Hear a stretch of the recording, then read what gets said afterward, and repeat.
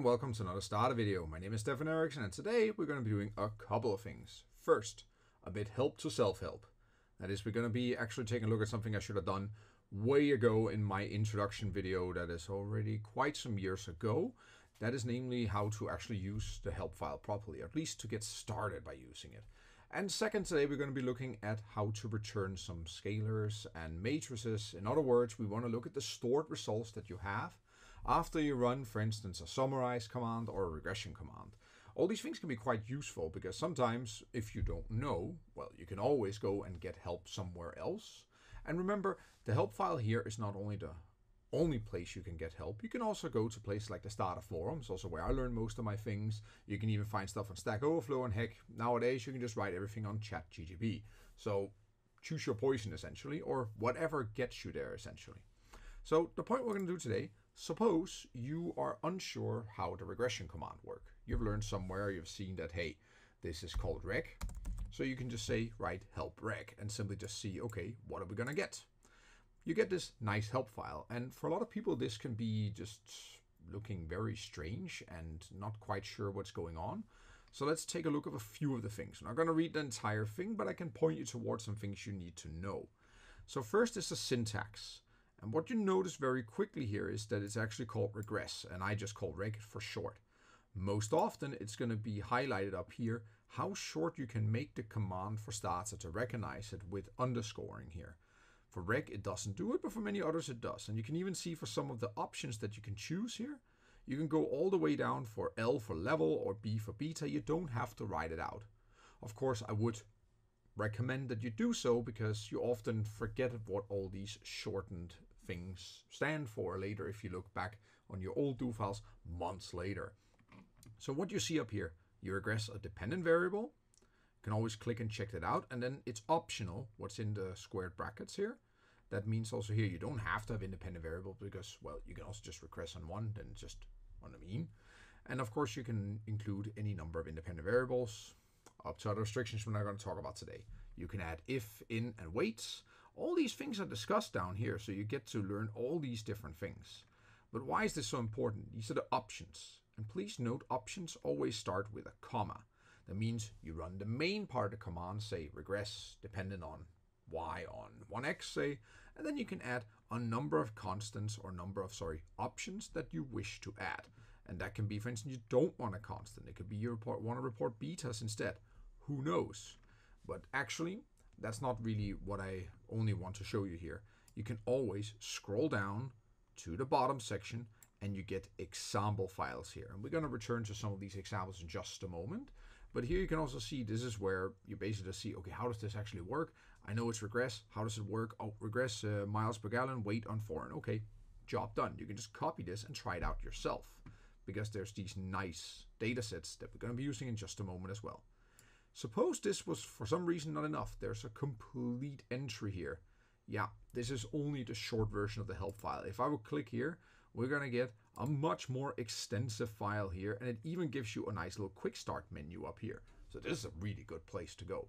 A place where I've learned most of the things that I need to tackle nowadays. So for instance, come again, you can use help for regress, for instance. Let's close this for a moment. You can, of course, also go for help for, say, summarize. That one is a little more interesting because, for instance, that one actually comes with two things, either the function itself or the command.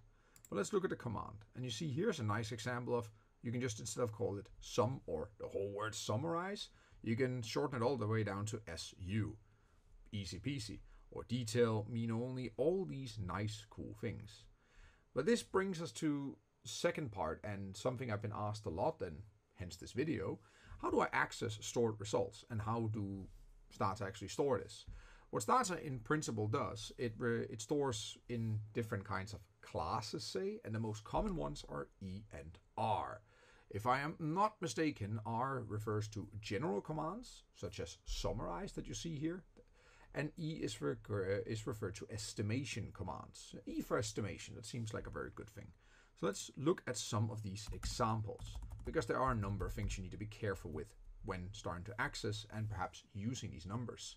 Previously, if a student often, or even myself in the beginning, I didn't know how to access this, so I would just copy the number down and use it for later. that's hella inefficient. So let's try and how to access this to make it a bit smarter. So for instance, you can look at describe. So for instance, we want to use a dataset, sysuse auto, because that's always a good place to start. So let's load in the automobile dataset. I don't think I have to explain this, but in any case, you can always go and take a look. We can just write the command describe. That gives a nice overview of what's in the dataset. It basically, well, it describes it. And you see 74 observations shared over 12 variables. And what we can do here, we can start seeing all these different things that actually returns, because describe itself is already a command that stores a few things. So we can actually just use the command return and list it, and we want them all. And then again, wait, I don't know how return works. Well, open the help file and check it out. Then you're going to see all the examples as well. And then you can see what it actually returns to us. It returns some scalars and some macros.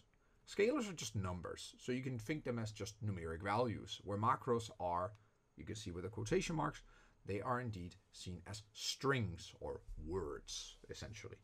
And so these are things you can see it actually looks at here. And if anybody haven't caught on to it yet, I'm actually at Stata 18. We're getting somewhere, like just recently installed and downloaded and whatever.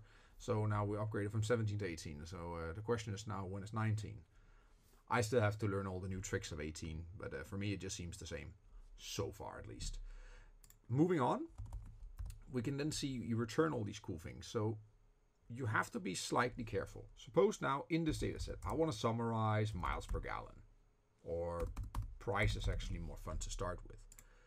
And I then want to see what does it return. I go to the return list, all, okay, that's cool.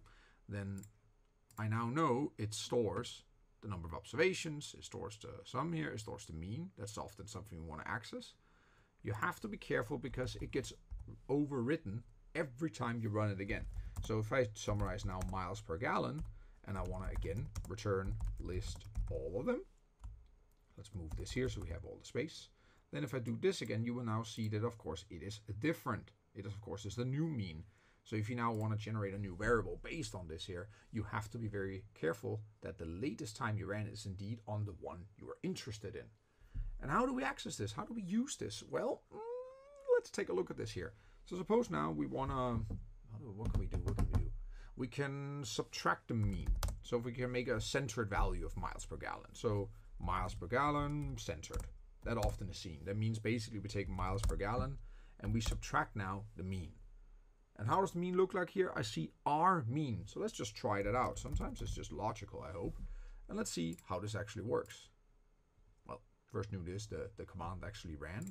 Let's summarize the two things.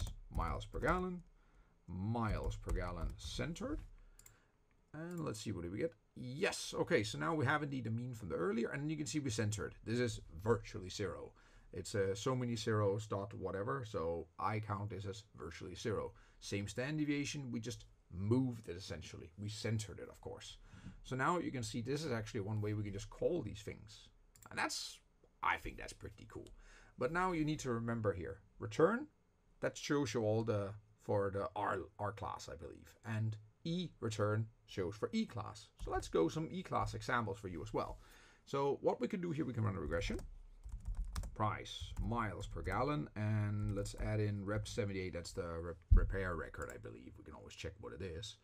We run it, we get our good old reliable regression output here. There should be nothing new under the sun here, ladies and gentlemen. But what we can now do, we can use the E return, not return, but E return. And we want to list them and we want to get them all. And then you're going to see it's going to show, yeah, a lot. So some would say they're the same, return, E return, and they in principle are. They return store commands that are stored two different places. But others would also be more funny and say, haha, E return just returns a lot more. And that is most often the case. As you can see, E return has a lot more in it. You can see we have the scalars, the numbers, we have the macros, these were the strings, and we also have matrices. And matrices, for instance, you can see all the betas, but you can also see all these are all the estimated coefficients, E, B. So we can also access those, which is something I find really cool to do, because often you need to know what are the regression coefficients that you got.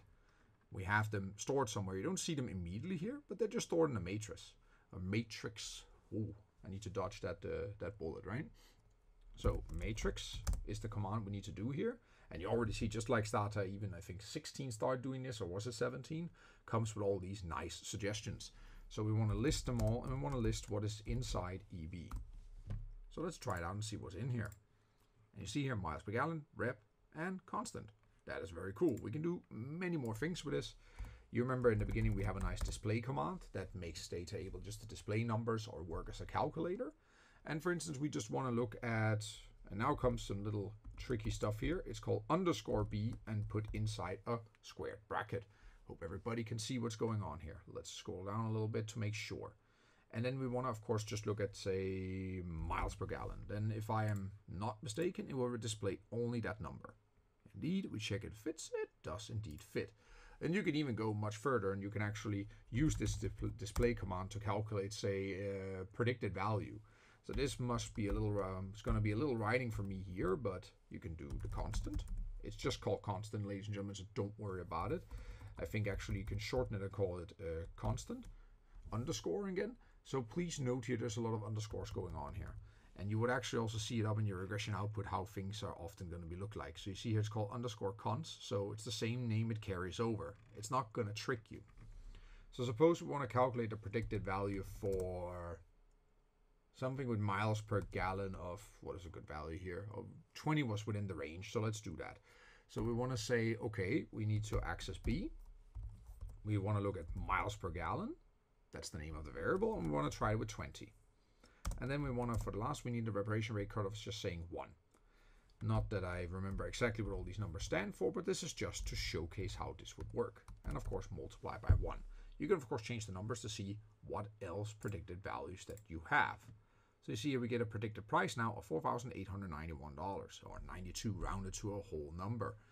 But what is all this again here? So help files are good. And to round it off with, you can of course just look at the help return file here. Complete entry. You see all the things here. So return is for normal stored results in the R class, I believe. And E-return is for the E class. And they store roughly the same things. As you can see, difference is E is a lot more. And help files are, well, helpful, I hope. And of course, you may be even in the strange world where, oh my God, you don't have access to internet. So that's why help file can come and save you. And often, it's just faster.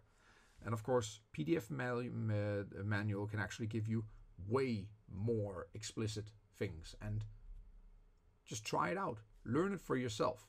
Sometimes the shortcut is not the best way. And just to actually read it is a very good idea to really get a real understanding for how this software works. And it's something that you can carry over to many other software packages as well. So just because you learn Stata doesn't mean it's useless for other things as well. So just to round off, we did help and we looked at how to return some of these scalar classes today, or return classes, specifically E and R. There are others out there, but they're less used, at least for our purposes. Now with that said, I think that rounds off for today. I hope you learned something in Stefan's classroom, and I hope to see you back for another class here in Stefan's classroom. Have a good one. Bye-bye.